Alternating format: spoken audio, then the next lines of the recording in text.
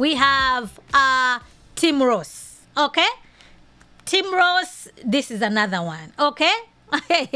The one who was out there, he's got bread in his pocket. I got bread in my pocket. Saying that, I mean, can you imagine this guy actually said that Jesus was a stripper? Where is the fear of God among these people? Do they have any? Unbelievable. So we're going to, here's what he said. You should just hear what he said over here. We'll interact. Paul always warned the churches that he wrote to against false teachers. He never named who they were. Peter warned against false teachers. Jude warns against false teachers. He doesn't tell you who they are. Right. The only people that they name are people that they had direct relationship with or direct proximity to. So they weren't like, I heard this guy in Florida preaching this stupid message. They weren't saying these people's names. Right. When Paul starts talking about Alexander and Philetus and Hymenaeus and Hermogenes, he knows these guys. Right. He's worked with these guys. Right. And he's writing letters to other people that know them as well. Right. It would be like you told me, hey man, I'm gonna be doing something. I'm just making up a name, so this is not anybody we know. Hey man, I'm gonna be doing something with Pastor Greg at 123 Church in February of next year. Do you know him? Yeah. If I know that dude is willfully, disrespectfully, and egregiously practicing sin, not something I heard. I'm talking about actually know. Yeah. I know. Right. I would be like, hey Nick. I might even text you, hey Nick, which is all Paul's letters are text messages, right? I just want you to know, watch out for Pastor Greg. Right. He has literally been preaching a doctrine just to get people's money. Right. So Tim Ross is saying that we shouldn't be saying that we shouldn't be calling out false teachers. Unless you know these false teachers, that's when you can call them. And oh, by the way, you need to know them by name. You need to have a friendship with them before you can say anything. How is that working out for you, Tim Ross? Where are you getting these things from? The scripture is, if the scripture is telling us, beware of ravenous wolves. They are in sheep's clothing. Beware of them. So if we don't know their names, is that going to fly on a judgment day? We'll be like, oh, Lord, I didn't know that Tim Ross was a false teacher. I didn't know him by name. That's not going to work. You don't even have to know anybody by name, okay? You just take what they're teaching and you measure that up with the scriptures. So if whatever else they're teaching is in contradiction with the scriptures, have no dealings with them. That's what the scripture teaches. You don't have to wait to know their names. When Paul was telling the Galatians, who has bewitched you? How come Paul is not mentioning the names of these witches in Galatia?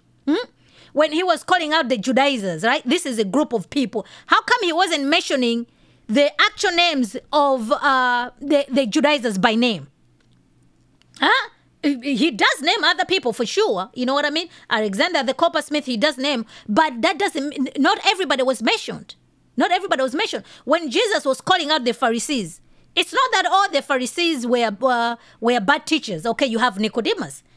Nicodemus, who was involved in Jesus' ministry. So there were other Pharisees who were good. Paul himself was a Pharisee. So this is just telling you a group of people who are behaving in this way. It's nothing to do with, quote unquote, because Peter is not mentioning people by names. Therefore, we shouldn't be mentioning the false teachers by names. If we are not mentioning them, how will the church be warned? Because we're supposed to, iron sharpens iron. We're supposed to warn each other. We're supposed to fight, contend for the faith. Jude himself, he says, certain people have crept in unnoticed. So who are these certain people who have crept in? Where are the names? So this is so unfortunate that people are just, this guy Tim Ross, he just says things that do not match anywhere in the scripture at all. Okay? At all. So now, is there a precedent for scripture for us to be calling out false teachers? The answer is yes, 100% yes. We have to be honest about it. We have to be using scripture, right? Scripture interprets scripture. So it's not about like, you know what, I just don't like Tim Ross. So therefore, Tim Ross is a false teacher. That's not how it works, okay? I take what Tim Ross is saying, you measure it up with the scripture. So the things that he's saying are not found in the Bible.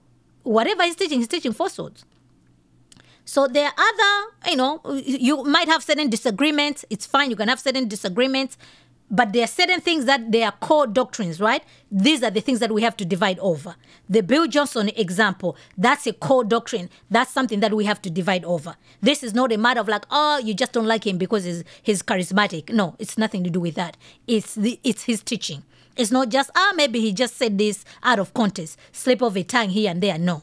His entire ministry is wrapped up in things that are in contradiction with the scriptures.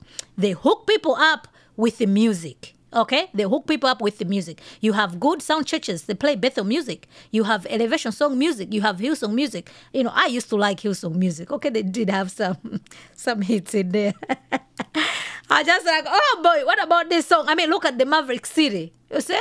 So that's what they use to bring people. In fact, I didn't even know that Hillsong was a church. I knew about the music long before I knew, like, oh wow, there's a church? What's up with that? Just like, oh wow, this is so nice and exciting.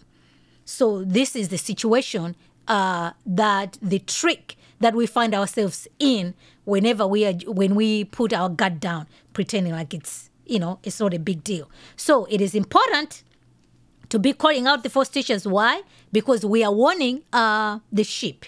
We are warning baby Christians. How many people how many people buy tickets to go to that conference because Jackie is on the stage with Bill Johnson? And how many of them are aware of Bill Johnson's teachings? You see what I'm saying? Because they'll think like, Bill Johnson is fine. You see what I'm saying? That's the problem. So when we're doing these things, we're obeying the scriptures, because the scripture commands us to do so. So we're just obeying the scriptures. So when we do it, we have to do it biblically.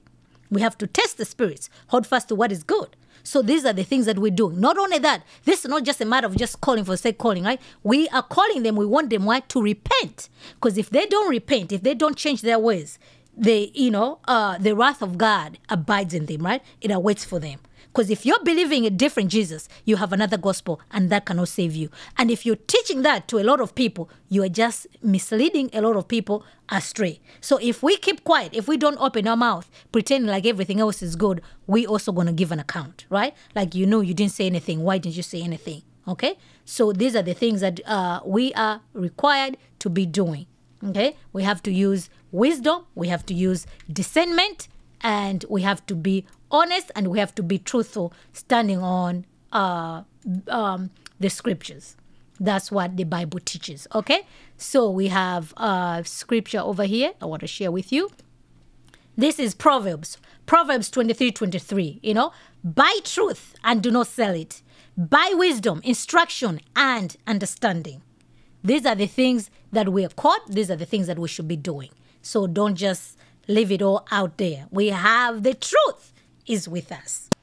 All right, guys, stay tuned. More coming this week. That is all that I had for you guys today. I hope you find this to be informative to you. Be sure to subscribe. Follow me on Instagram, Twitter, and Facebook. Until next time, remember to be in the know. Thank you.